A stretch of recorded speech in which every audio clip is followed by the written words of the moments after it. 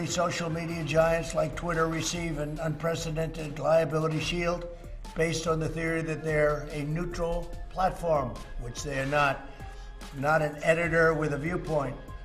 My executive order calls for new regulations under Section 230 of the Communications Decency Act to make it that social media companies that engage in censoring or any political conduct will not be able to keep their liability shield. That's a big deal.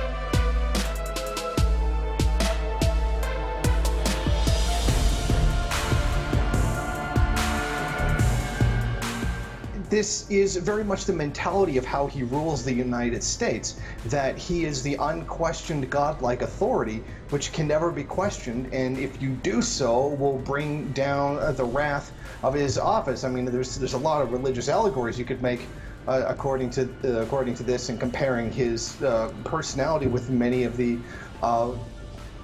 more questionable gods from many pagan histories.